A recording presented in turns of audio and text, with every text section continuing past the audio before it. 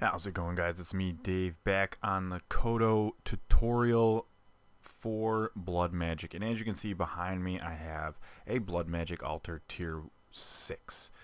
Now, in the past, I had created a tutorial on how to do tier 1 through 5. I'm going to link it in the description as well as put an annotation on the screen. I just wanted to show you how to make tier 6.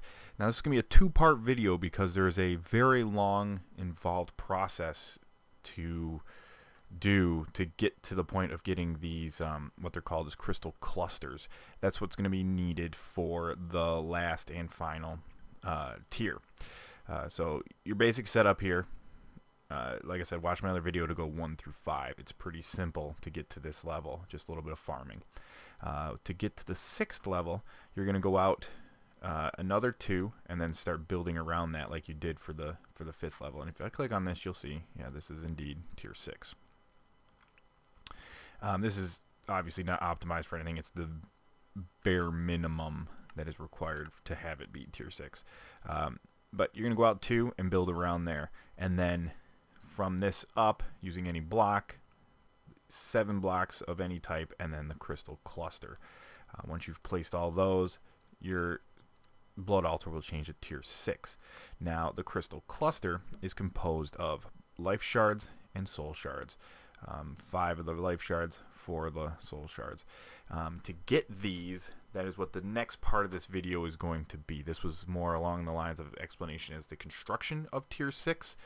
To get these, you're going to have to do a demonic ritual that is going to start a demon invasion inside your world. And it's kind of interesting, so you may want to do it in like an extra different world, but I'll go more into that when I do the video, when you see that video. But basically it's going to create a demon village in your world, and when you kill them, you're going to get these drops. It'll continue to spawn demons forever until you break the demon altar, but you only need to do enough to get the crystal clusters for what you need. But like I said, quick video, just a basic construction of the tier 6 and what you need to get to that level. I'm going to link to tier 1 through 5.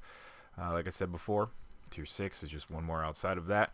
And watch for the next video coming up on how to do the demonic invasion. It's a very involved process, probably a 20 or 30 minute video to get to that level. There's a lot of materials required, which is why tier 6 is very, very endgame in the blood magic realm. So hopefully this was useful to you, the construction of tier 6. Watch for the next video coming up on my channel. And like always, guys, good luck and have fun.